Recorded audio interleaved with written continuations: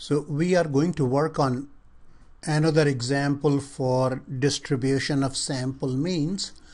And again, the way it works is that if we have a population with mean mu and standard deviation sigma, and we are drawing simple random samples of size n from this population, then the sample means x bar, they will vary with mean of mu and standard deviation of sigma over square root of n. That is, the sample means will have more consistency around the mean as compared to the individuals, and this holds if the population is much larger than the sample size, and that will be the case in most of our examples.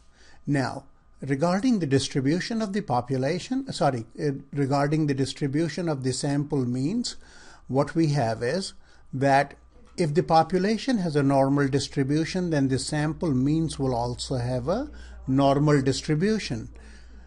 Now, you had central limit theorem, which proved for us that if the sample size is very large, then the sample means will have approximately a normal distribution, even if the population does not have a normal distribution. Okay, so let's take an example to illustrate this theorem.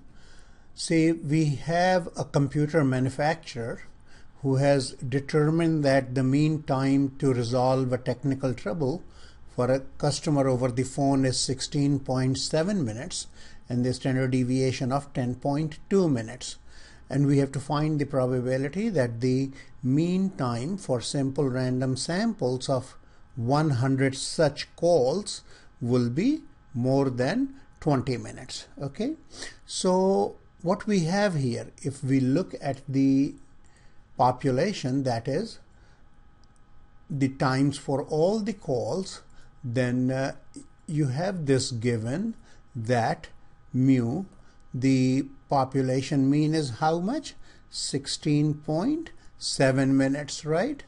Okay, and standard deviation is 10.2 minutes. Okay, all right, and let's write here that it is in minutes. And we are interested in knowing about the distribution of sample means for simple random samples of 100 calls. Okay, now let me go ahead and make these fonts large. Okay, so here, all right, so if we go for x bar, that is the sample mean, then what we see is, so then for the sample means x bar, we have the mean. Okay, let me change the font again. The mean is still what? The mean is still 16.7 minutes. Okay, but what happens is the standard deviation of x bars, okay, would be lower than the standard deviation of the population. Okay, but the standard deviation is how much? The standard deviation will be the population standard deviation divided by the square root of the sample size, and the sample size here is 100, so that's pretty easy to do. All right, the square root is 10, or you could use your calculator. Okay, so it's how much? 1.02 minutes.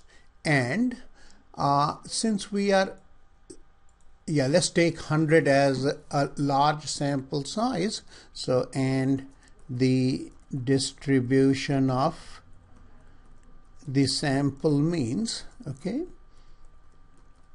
is approximately normal, right?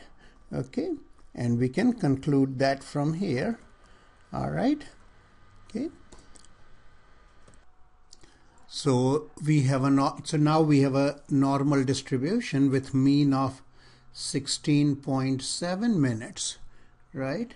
and standard deviation as 1.2 minutes.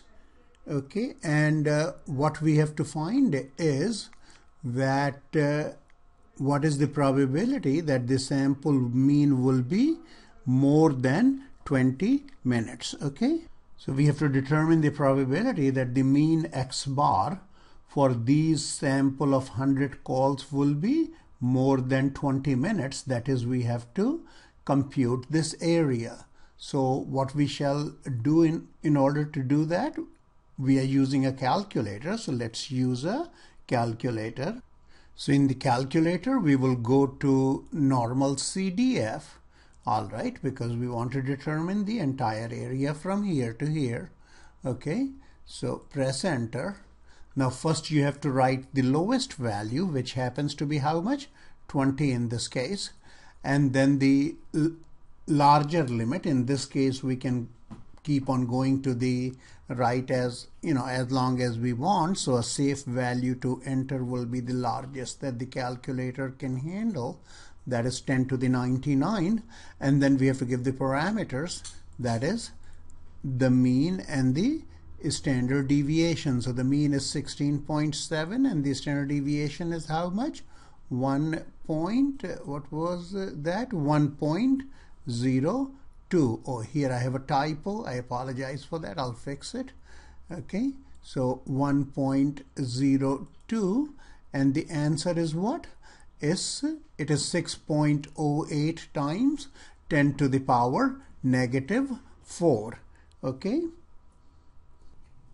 so we have determined our answer to be 6.076 times 10 to the -4, which is approximately how much?